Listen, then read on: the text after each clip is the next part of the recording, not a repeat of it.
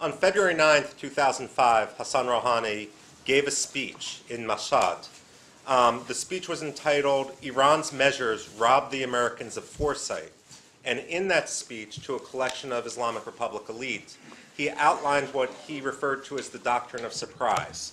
He said, for example, after giving a summary of the Islamic Republic's history up until that point in time, that he needed to emphasize that an important factor in the defeat of the plots of the enemies of Islam and the victory of the Islamic Revolution was the principle of surprise, was unpredictability. He continued, for example, to say, with regard to previous bouts of nuclear negotiations, what has confused the Americans, and it also made them quite angry, is that the basis of our activity remains unpredictable for them. They thought we would take a harsh approach in the first phase, and we would leave the international peace. Then they would be able to refer the case to the Security Council more easily. However, he then continues, we chose not to, and in the end, the Europeans ended up augmenting trade with us. And so what he proposes throughout, not just on the nuclear negotiations, is sort of a feint and pivot in talking about diplomacy on one hand, and perhaps acting once the Americans or the West or the Europeans or whatever his adversary is lets their guard down, feinting to the other side. And it seems that this is something which we consistently see in his behavior. Indeed, back in 2008, when he was on the defensive, he was a retired official at the time, and he was giving an interview to the Iranian press against the backdrop of officials criticizing Rouhani for at one point suspending nuclear enrichment. He basically came out swinging at Ahmadinejad and Ahmadinejad's followers by saying, look, this was tactics. We had two goals.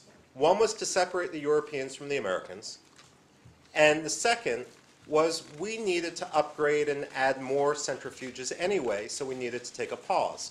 By agreeing to suspend nuclear enrichment, what we did was ensure that we could turn the switch back on again without any additional timeline being imposed from the outside. And indeed, that's just what they did. This was at a time when the Iranians were building the Fordo nuclear reactor, the Fordo nuclear enrichment plant underneath the mountains near Qum, which has become such an issue. I mean, generally speaking, you don't need secrecy if your program is civilian in nature. Now, what we see time and time again are examples of Hassan Rouhani using diplomacy, if you will, almost as an asymmetric warfare strategy, and we fall for it repeatedly. It's the whole Albert Einstein adage, insanity, the definition of insanity is doing the same action repeatedly but expecting different results. Now, there's other issues going on here. We have the Yasser Arafat strategy, which has been so effective against the United States in the past, of saying one thing to American diplomats or the American media and quite another thing to the audience back home. So, for example, and this doesn't just apply to Hassan Rouhani, the presidency in Iran, of course, is more about style than about substance. Never mind that people are now embracing Hassan Rouhani as if he speaks for the whole regime. But some people who are willing to give him the benefit of the doubt will say that Ayatollah Ali Khamenei, the supreme leader, in his speech in which he coined this idea of quote-unquote heroic flexibility, that this signals that Rouhani has the supreme leader behind him once and for all, and that therefore we can trust Rouhani in negotiations now, even if we did not in the past.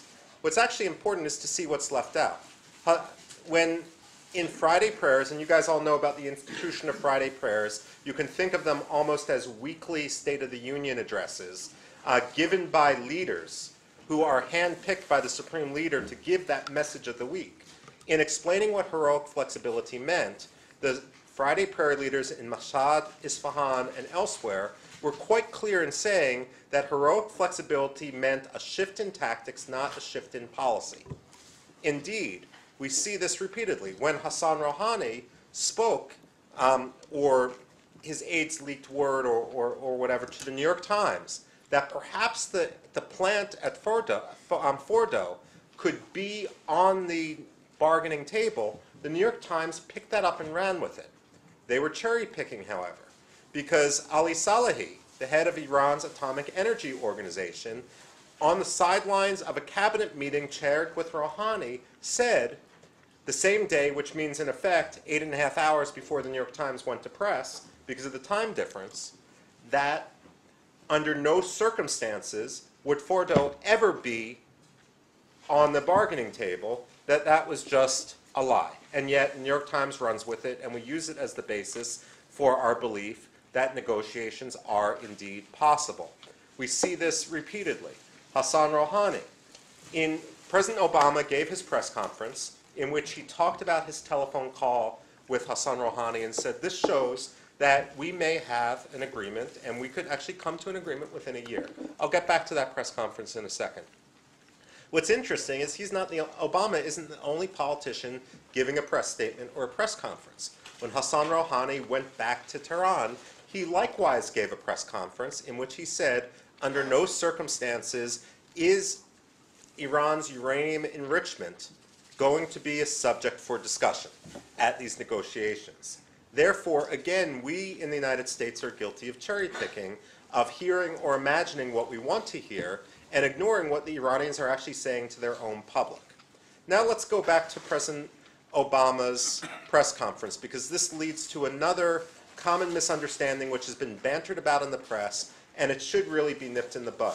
It's the idea of that negotiations can be based on the Supreme Leader Ali Khamenei's fatwa, banning the use and the construction and the possession of nuclear weapons. Let's take a look at this fatwa. Now, there's no such thing as a secret fatwa. The whole idea of a fatwa is that someone asks a question and they will get a religious answer to it, which you can, if you look at the Supreme Leader as your source of emulation, he is providing that sort of guidance. And when you look at his webpage, both in English, but it's more up to date on the Persian version of, I guess it's Khamenei.ir, there is a list of fatwas. Everything, for example, if your car runs over an animal in the street, and that animal has been killed in an unhalal way by being run over by a car, does that mean that whatever your tires touch, your tires are unclean, whatever they touch are unclean, and you have a whole religious answer to that, about whether the road was wet, about how long the tires have been used, and so forth. If you can put minor things like that on such websites, you'd imagine that you could actually put the text of this nuclear fatwa, but it's not there. And what's actually more interesting, when you put and record what Iranians have said about their own nuclear fatwa, this fatwa to which President Obama referred as a basis of negotiations, you have a situation in which Iranian officials have quoted it in different ways, in different times, in mutually inconsistent ways. It seems that the text of this fatwa is constantly evolving, so too is the date of issue. Sometimes it's referred to as having been uttered in 2004, sometimes in 2005, sometimes in 2012. But the point of this is any politician and any official who says that Iran has issued this fatwa should be challenged right then and there to produce the text of the fatwa, and to produce the text of the fatwa signed by the Supreme Leader. Having one version of the text that may be on the Iran's UN mission's website doesn't really count if you have Iranian officials quoting another version from 2004 or 2005. And the idea that we would base our diplomacy and our national security on a myth is truly astounding. But let's say take for the fact that maybe there is a fatwa there. Here it comes back, let's go back to Hassan Rouhani. There's been a lot of discussion about whether Hassan Rouhani had a PhD, whether he truly graduated from this small university in Glasgow or not, when he ever got the time to write the PhD, but no one ever talks about the nature of his PhD dissertation.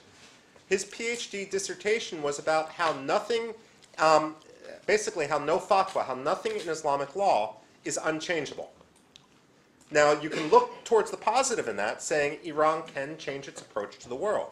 But on the other hand, if you're basing your diplomacy on the idea that this fatwa bans nuclear weapons, but at the same time, you have a president who's written his PhD dissertation on the fact that nothing in a fatwa can't be changed, then it seems rather silly to base your diplomacy on this idea of a fatwa.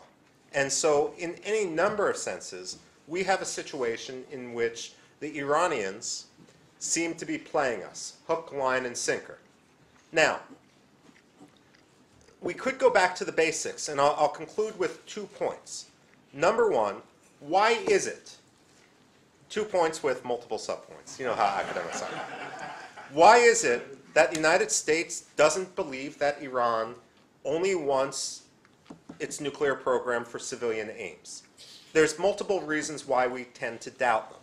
Number one, they say they want a completely indigenous energy supply for their domestic energy capability. Well, when you look at their natural reserves of uranium, and they do have uranium there, and you calculate, and some folks at RAND have done this, not on RAND's dime, however. You calculate how much low-enriched uranium fuel Iran could produce from its natural uranium reserves. You get that they could produce enough reactor fuel, basically, to fuel 8 nuclear reactors, which is what they say they want, for 15 years. Well, if you're considering the fact that for 1/3 of their investment, they could upgrade their refinery and pipeline network and fuel their country on gasoline and oil for a couple centuries. This is a calculation which doesn't really make sense. Number two, the Iranians will, when it comes to the roots of our suspicion about what Iran is actually doing, this is completely different from the Iraq situation, which was based on faulty intelligence. The faulty intelligence, of course, was based on the fact that Saddam Hussein had lied to his own people. And so when you were either dealing with human intelligence or SIGINT, you were getting people that truly believed what they were saying because they had been convinced of that by Saddam Hussein himself. It's not the same situation in Iran. When it comes to Iran, the root of the suspicion with regard to Iran's program and its noncompliance with its nuclear nonproliferation treaty safeguards agreement is the fact that they have had inspections from the IAEA and they have been caught in lies repeatedly. For example, they have said that their program is completely indigenous, they're doing everything themselves, but when IAEA inspectors find, for example, traces of uranium, metal, or plutonium and go back to Iran for an explanation, they will say, oh, that's contamination from a part we got from Pakistan. Well, just 6 months ago, you said it was completely indigenous in nature, and if you go to the IAEA.org website, and they have a whole section on Iran, and just read the summaries of the reports are basically compendiums of lies and explanations for those lies, and new lies and explanations for those new lies. We're also suspicious with regard to what the Iranians have done with the additional protocol to the Non-Proliferation Treaty, which, as you guys remember, was implemented in, I believe it was 1995, after Iraq under Saddam Hussein had gotten 13 clean bills of health from the IAEA, only to find out after Operation Desert Storm that they did indeed have a nuclear program. Well, what it basically did was tighten up the inspections, but as the sweetener, you also got expanded nuclear enrichment, nuclear technology sharing. What devil's in the details, and lawyers can be careless. When you sign the agreement, you get the sweetener, and then when you ratify it, you get the additional inspections. Well, what Iran did was, of course, sign but not ratify. So what they want to say, and what they do say is, legally, this is our right to take this enrichment, this additional technology, and you can't prevent us from having it. But they refuse to have the instant inspections, which really are needed. Now, the other point, that was point 1, subset A, B, and C. The other point, which is much shorter and briefer, is the hypocrisy of the Obama administration when it comes to international organizations and its disdain for unilateralism.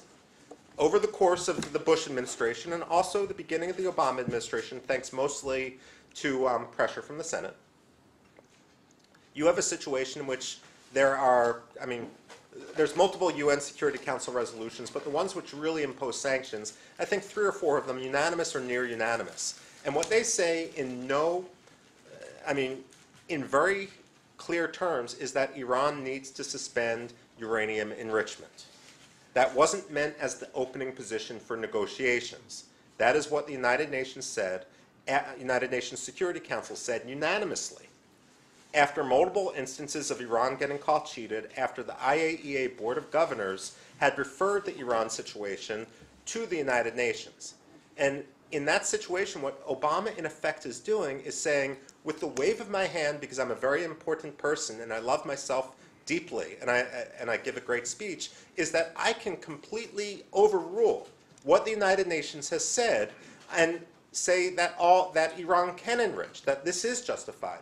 I personally can change the United States position in the most unilateral way, a unilateralism which never even existed when it came to George W. Bush or Ronald Reagan or any of the others who many on the left or among progressives like to bash for their supposed hostility to international law. And there we have, I mean, an unfortunate situation. The last very brief point I'll make, by the way, is also something from the Iranian press, which Hassan Rouhani mentioned on his first press conference as president.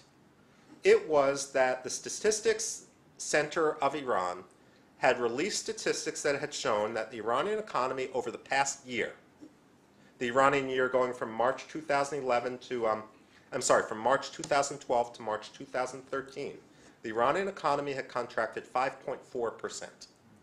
Now that means that there is tremendous economic pressure on Iran, both because of sanctions and also because of Iran's own economic mismanagement. But the very fact that we have this horse and pony show right now is likely because Iran's goal isn't to come to peace and reach agreement when it comes to its nuclear program, but rather to relieve pressure on its economy. And the question is whether the Obama administration is, under the guise of enabling diplomacy, is going to, before talks even begin, give the Islamic Republic what it actually wants from these talks in the first place, which doesn't have anything to do with the nuclear program and has everything to do with lifting the sanctions, which finally have started to have a bite inside Iran. And with that, I open the floor to questions. Thanks. Michael, thank you very much. One of the things that I think you sort of alluded to, but that it's worth emphasizing, is that I believe even recently Rouhani boasted on Iranian television that he had actually bought time for the Iranian program back at an earlier point by this kind of, flexibility and negotiating strategy and so on. So this, I mean, we are on notice, and I just would draw you out on the, knowing the culture, knowing the characters that we're dealing with. What is the inevitable response to behavior like that we're engaging in when they are able to perpetrate what amounts to kind of a serial fraud like this? Well, 2 points. First of all, the Iranians like to brag that they play chess while the Americans play checkers. In this case, it gets even worse because they've literally published their game plan, and we're simply choosing to ignore it. Rouhani, I mean, the important thing to remember about Iran's nuclear program, however you divide the factions up, I'll just generally divide them in 3.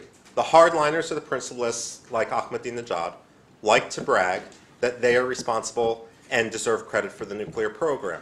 The pragmatists, with quotes around it, led by Rafsanjani, like to brag that, no, they are the ones who are responsible for the success of the nuclear program. And the reformers, like Khatami and like Rouhani, like to brag that, no, they are the ones that deserve the credit for the fact that Iran's nuclear program is as advanced as it is today. One quick advertisement.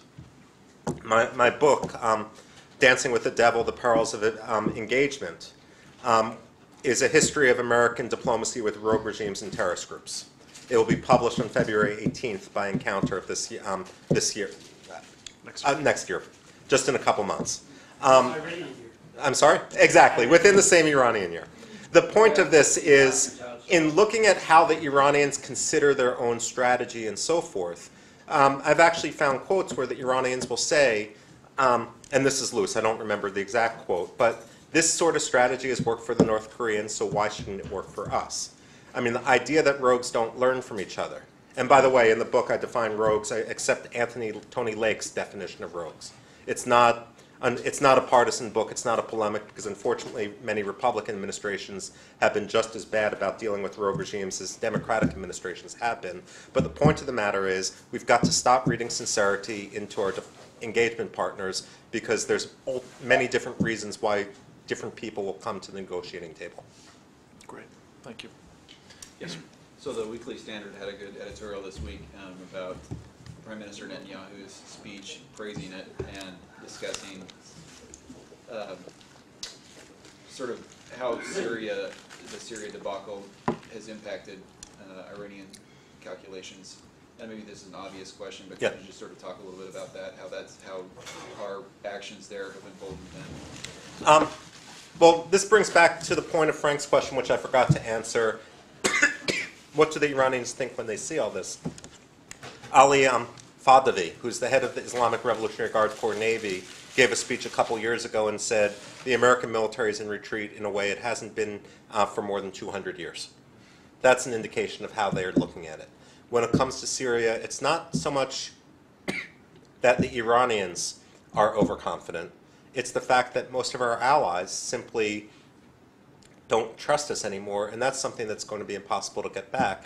And if you combine the Syria deal with this new romance or bromance with Iran, and the pivot to Asia speech that President Obama gave a while ago, what every single Gulf leader, flag officer, or major political leader thinks of in the lifetime of their own experience is was it Harold Macmillan's East of Suez speech, given in 1968, presaging the very rapid withdrawal of the British from the Gulf in 1970.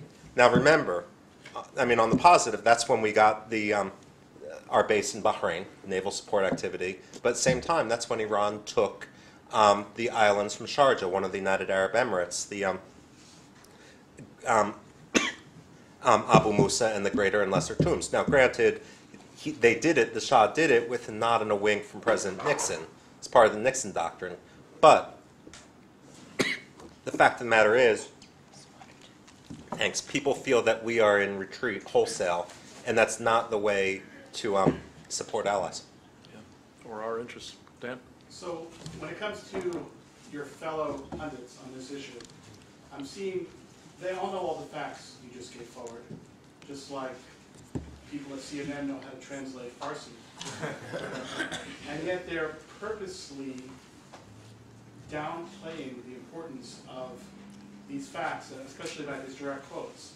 Is there any other way to interpret that than that they're trying to hoodwink us? Your fellow pundits who are experts on Iran, who are of the opposite political persuasion, seem to be purposely lying to us in order to get their policy recommendations. Am I wrong? No, you're not wrong. First of all, not many people are basing their facts on what is published in the open sources in the West, and that's only half the story. So some people may sincerely believe that he is much more, that Rouhani is much more sincere than perhaps the Persian language press would have it seem.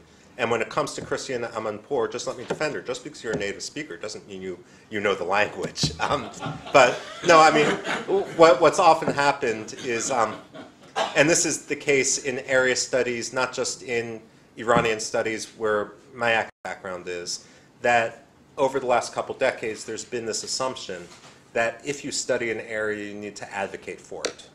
And it's one of those basic principles which I've always rejected. I mean, I can love Iranian culture, and I do. And I can have greatly enjoyed my time when I lived in Iran during the 1990s. But that doesn't mean that I should ever feel that I need to advocate for a regime like that. And one of the major problems that I think the younger generation of Iranian Americans have is, especially, I mean, something you hear from their parents, is too often the younger generation has been willing to conflate the Islamic Republic with Iranian nationalism. And therefore fear that any targeting of the Islamic Republic is really targeting of Iran.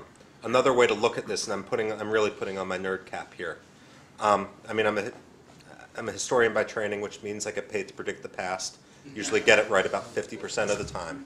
But one of the problems with Iranian studies is that most of the books of Iranian history that are still used, for example, in the FBI and the CIA and so forth, in universities when people learn about Iran, were commissioned in 1979 and published in 1980 and 1981, Ervand Abrahamian, Nikki Keddy, and so forth, at a time when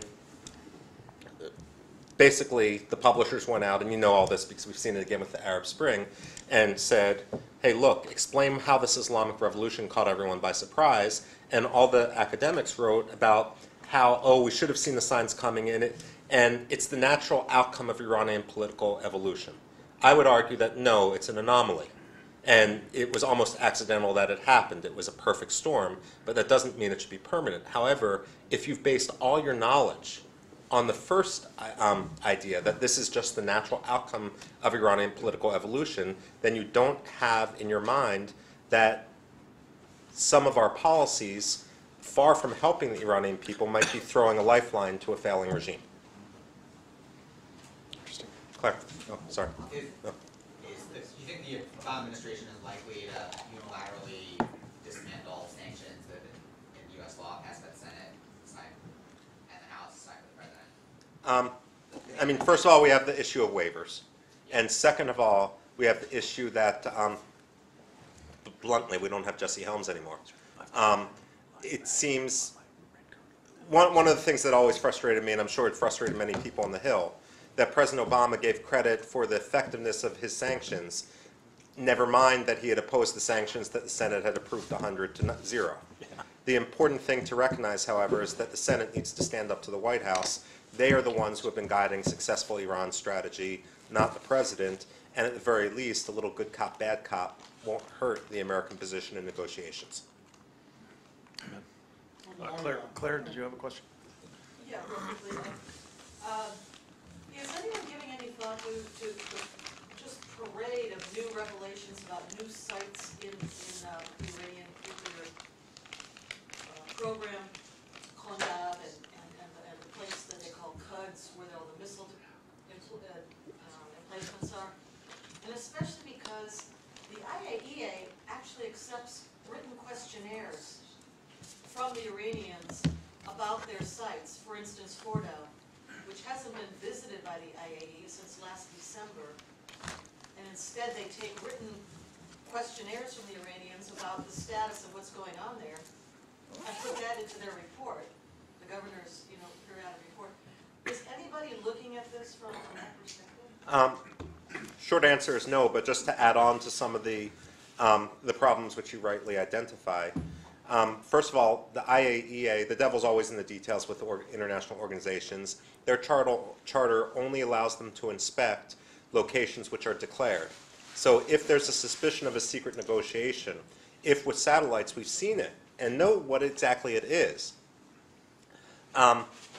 if we see trucks that are marked uranium going into tunnels and coming out empty, the IAEA is not allowed to inspect those unless Iran formally declares that they are nuclear sites.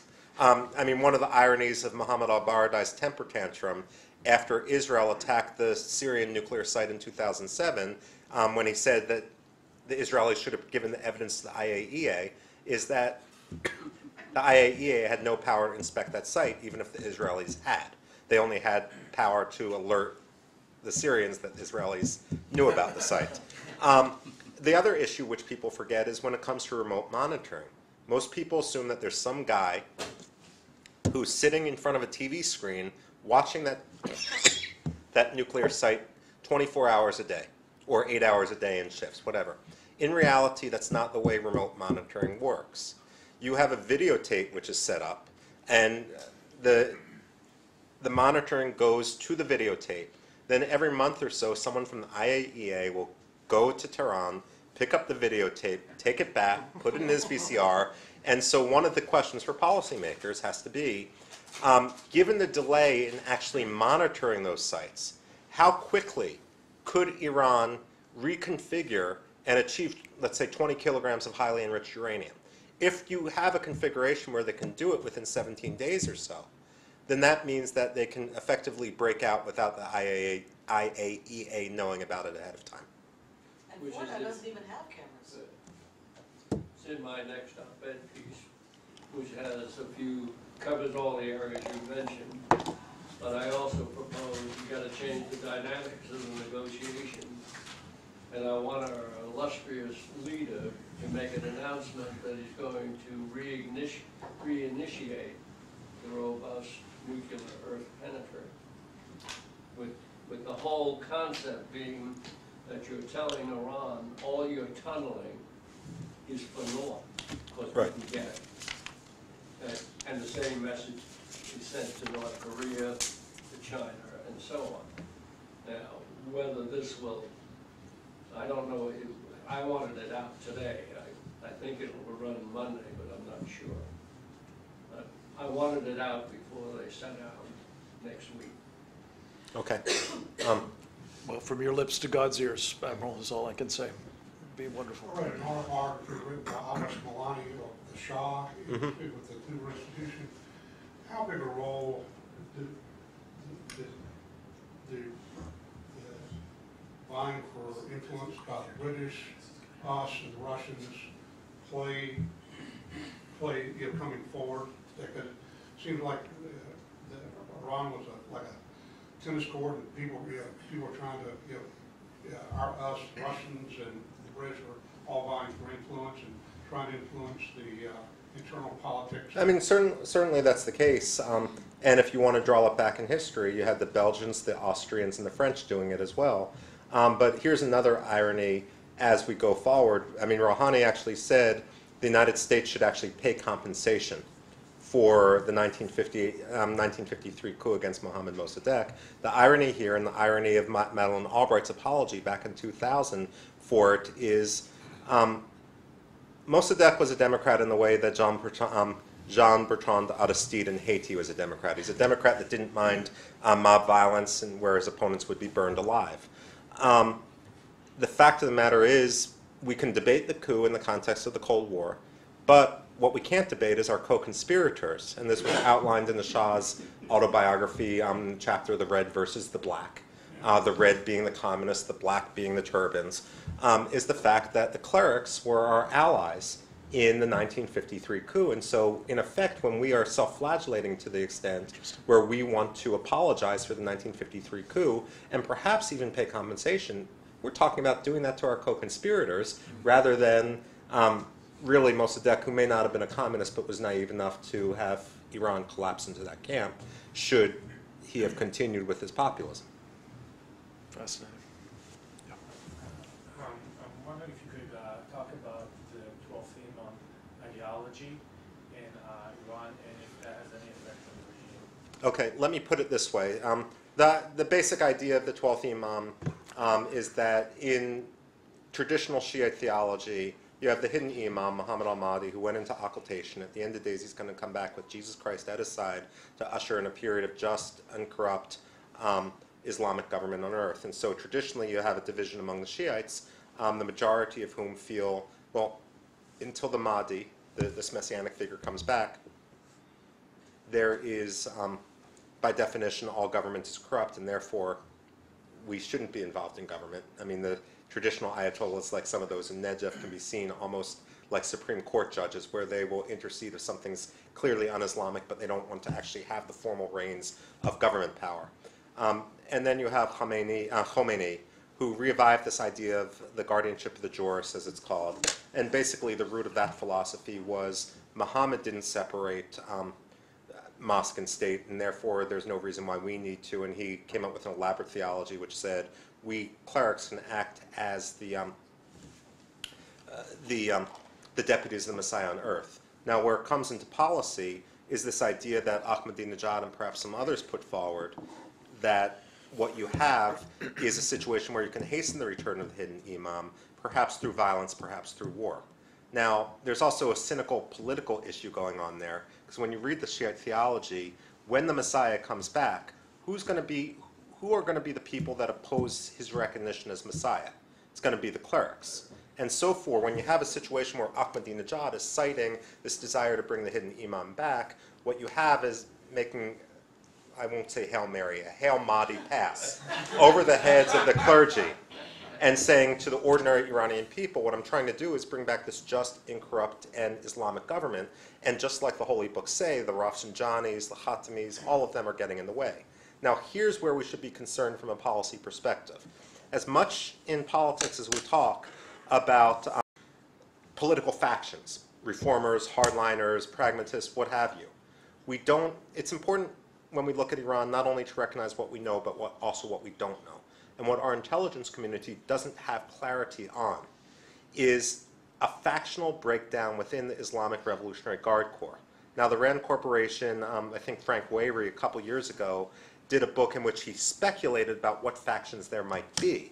But we know that the IRGC isn't a monolith. But we don't know that this general believes this, that general believes that.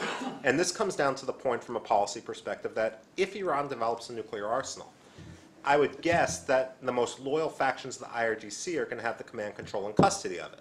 But what we don't know is what the mentality and the belief of the person who have their fingers on the buttons are. And that's where the Mahdi philosophy issue should come and be a concern to the United States. Can I just, clarification, did I understand you to say that Khatami does not subscribe to this ideology, that it was Ahmadinejad and Ahmadinejad is the one that popularized it. Who knows what Khatami truly believes? The fact of the matter is, and we could argue about this offhand, but what I would say the larger point is that when it comes to some of these issues of theological interpretation, we simply don't know what some of the people believe.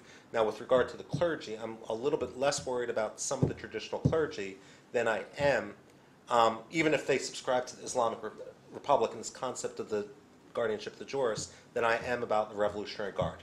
Simply because it's one thing for a cleric to say something, but the Revolutionary Guard, they are more likely to have the means to be able to act upon it. Interesting. What did you make of the Supreme Leader throwing cold water on the phone call between Rouhani and Obama, saying that, well, Obama can't be trusted because he's under the control of the Zionists, which is news to both of them, I'm sure. Was that just domestic politics? Or? Well, first of all, I think we have to take domestic politics seriously, and it's not politics in our case. I mean, we shouldn't allow domestic politics to be an excuse when they shape the domestic politics, and they have the ability to do it.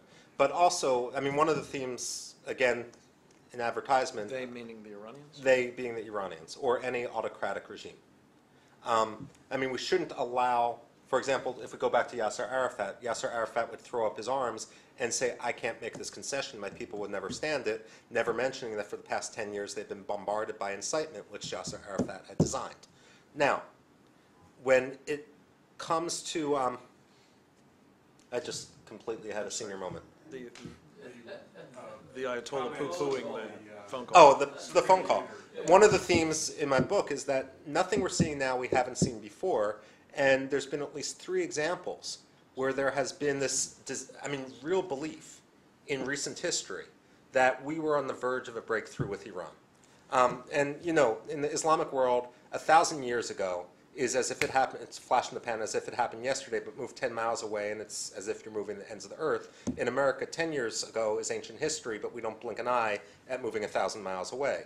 In this case, you have 1989, when President H.W. Bush was inaugurated, he gave a speech that was remarkably similar in his inauguration address in parts to what President Obama gave, with the outstretched hands. Only Bush had talked about bygones can be bygones. We don't need to allow the cycle of enmity to continue forever. And this was interpreted in Iran as a genuine desire to reach out. Khomeini died on June 4th, 1989. There was a heat wave going on. The quip on the street in Tehran at the time was the old man was so senile, he forgot to close the door on the way down. And at any rate, you had Khomeini, who all the Iran experts said was a pragmatist and a moderate. And then you had Rafsanjani be elected. The Iran-Iraq war was over. So there was this real belief in a new beginning. This 10-year nightmare was over. And it got to the point that I believe it was Scowcroft asked the United Nations Secretary General to send someone to Rafsanjani to see whether he was serious. And what Rafsanjani said to Macondo Pico, a UN an Italian functionary at the UN, was no, that was rhetoric. I mean, that was rhetoric for rhetoric's sake. I'm not able to make this change. Now, fast forward to the year 2000. You had a remarkably similar situation at the United Nations where there was this belief that Kamal Kharrazi, the Iranian foreign minister, and Madeleine Albright could actually meet and shake hands and talk one-on-one, and it was, the whole mechanism was going to be on the sidelines of the 6+2 talks with regard to Afghanistan, if you guys remember them, before 9/11, and that all the other delegates were going to be late, so it was just going to be Madeleine Albright waiting there, Kamal Kharrazi was going to come in, and they would have the opportunity to talk one-on-one. It was a whole elaborate stage-managed affair, and at the very end, Khamenei called Kharrazi and basically told him not to do it. And so Madeleine Albright was left there twiddling her thumbs. And it's embarrassment. But the fact of the matter is, we've seen this situation before. I mean, we simply don't learn from our past. Go ahead. In the last 12 months, have we actually supplied Israel, as we promised, with bunker-busting bombs, or the upgraded bunker-busting bombs that will actually have the devastating effect? Do we know if Israel has refueling aircraft, which they would need to be able to go to? Well, the Israelis have been making a point over the last couple of days of demonstrating that they can refuel F-15s and F-16s. Oh, nice. Let me correct the presumption of the first part of it. The United States has not promised to give Israel the bunker buster bombs. In fact, the United States aircraft that deliver those weapons are not in the Israeli inventory anyway. So the kind of weapons that the Admiral was talking about, Israel is a whole step below those, and there's no prospect of Israel getting those weapons, even if it's just not the same. But the bunker-busting bombs that you were talking about are not the ones that anybody's talking about for Israel. These are nuclear bombs. The Israelis are actually running an exercise over Greece with long-range refueling. Nice. With the cooperation of the Greeks. They released video of it, which is really unusual. And is anyone buying the whole, they started sites from scratch and then covered it with gigantic amount of mounds of dirt and earth and saying that's for, peaceful purposes for neutral, for I mean, it's one of the biggest things. But this goes back to the whole 2007 National Intelligence Estimate, where with a wave of a magic wand, we were able to change the definitions of what covert nuclear enrichment was all about. Therefore, it's no longer part of a military program. Having said that you specialize in predicting history, can you share with us what your crystal ball might tell you about how this plays out in the next few months? Do you anticipate that sanctions will be eased? Do you anticipate that the Iranians will I think some finally sanctions get their hands on sufficient? I think what we're heading to is a North Korea situation, where we will, the end goal of our again, one of the common phenomena of negotiating with rogue regimes, especially over time, is we lose sight of the forest through the trees, and suddenly the process becomes the goal rather than the solution. Therefore, the victory is coming to talks, coming to the table, rather than having Iran stop its uranium enrichment. That's what happened in the North Korea situation itself, and I was able to document that many times. Therefore, we look at what happened with North Korea. The frustration, and again, we're not here talking about North Korea this time, but in some of the interviews with Clinton administration officials ahead of the book, one of the things which they said with regard to the agreed framework was everyone at the time knew it was a bad agreement, but they had looked around the world and they'd seen communist countries falling one after the other, and they figured that they wouldn't need to ever fulfill that promise to give the two nuclear reactors within 10 years, because they figured North Korea wouldn't exist in 10 years with that regime, and unfortunately it still did. Now the irony here is not only would it be a bad agreement, but the Obama administration actually believes this regime has staying power, so what is motivating them is beyond me.